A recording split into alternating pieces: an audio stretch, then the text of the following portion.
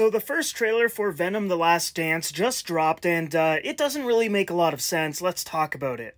So the first thing I want to point out is that in Spider-Man No Way Home, the post-credit scene is Eddie Brock in the MCU 616 universe talking about, the Avengers and all that, and him wanting to go back to his universe and look for Spider-Man. And then a piece of the Venom symbiote is left on the bar table, and everyone assumed it was just going to end up going to Tom Holland's Peter Parker at some point, but it looks like that might not even happen anymore. Because in the Venom 3 trailer, we can literally see the same bar with the Venom symbiote, and then we see Chiwetel Ejiofor's character, who's like the leader of the jury, which is this group that's like hunting monsters and symbiotes. He pops up in the bar and ends up taking the Venom symbiote.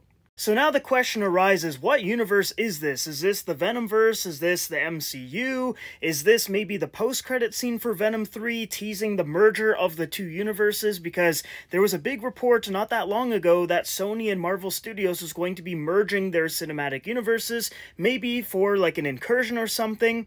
But we don't know any of that, if it's confirmed or anything just yet. So when we see something like this, we're all super confused because what the hell is that? I saw some people online saying that maybe Venom is dropping bits of symbiote goo all over the place, like different universes and stuff, but I don't think that's the case because this is literally the same bar with the same bartender, wearing the same shirt. Like, it has to be the 616, otherwise it makes literally no sense unless they're retconning that post-credit scene from No Way Home. Which Sony does have a track record of retconning their post-credit scenes, so for all we know, they could literally just do it right here. So that's the first thing in the trailer I saw, and I was like, how the heck does that make sense? If you have an idea, let me know down below in the comments, but let's go ahead and talk about the lizard now. So actor Rhys Ifans is seen in the trailer. They're in like this little van or RV or something. He's playing, looks like a banjo or a guitar or something, and he's singing to young 10-year-old Peter Parker. Now, how does this make sense, you might ask? Well, I don't know. Maybe it's the same lizard we saw from before. Maybe when he went back to his own universe at the end of Spider-Man No Way Home, maybe he ended up in a different universe.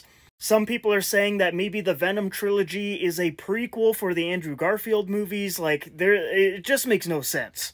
Some people were even saying that he's just playing a different character, and I'm like, why the heck would you cast the same guy that played Lizard to just randomly be in another Spider-Man-related movie if he's not gonna be Dr. Connors? Like, my guess is he probably is Dr. Connors. Maybe there's something wrong with Peter or whatever, and then Tom Hardy's Eddie Brock, like, gets him and brings him on this road trip. I don't know, this just sounds dumb.